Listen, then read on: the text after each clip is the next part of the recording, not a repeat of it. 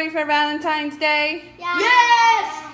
Okay, right here we have some cheese, spinach, pepperoni, sauce. Pizza? Yes, for the pizza. And right here we have pizza dough. It's from our supermarket. It's easier that way. So what we're going to do is we're going to roll out the pizza dough, and then we're going to start adding some fun ingredients. We preheat our oven to 400 degrees.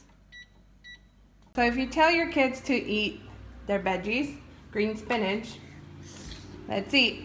Go ahead, eat one, Jacob. God, this looks like You gotta grab it with your hand. Is that good? Is that good? Are you sure? Okay.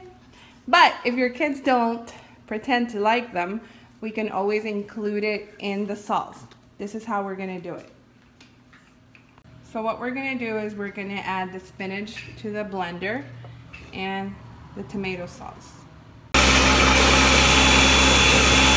Actually, this is how superheroes mash the dough. How? They do this.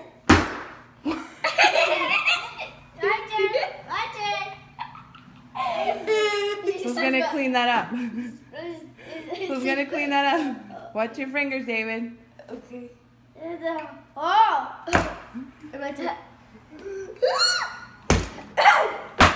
We're gonna cut it in half. That way we can decorate it however we want. What shape is that? Circle. Circle? Are you sure? So right here, this is how the sauce looks. You can add as much or as little as you want of spinach. That way they can get their nutrition right here. We're gonna put our pizza dough on a cookie sheet, and I suggest you guys put aluminum foil. That way it doesn't stick to the cookie sheets. We start adding our tomato sauce, and make sure you don't go all the way to the edge. Just try to stay in the middle. And then you can decorate it however you want. If you want to do circles or if you want to do hearts, it's up to you.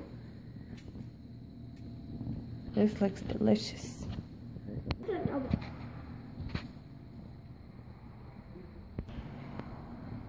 And this is how they look. Now we put them in the oven for 18 to 25 minutes till they get golden brown. It smells so good in here. Yum. And they're ready.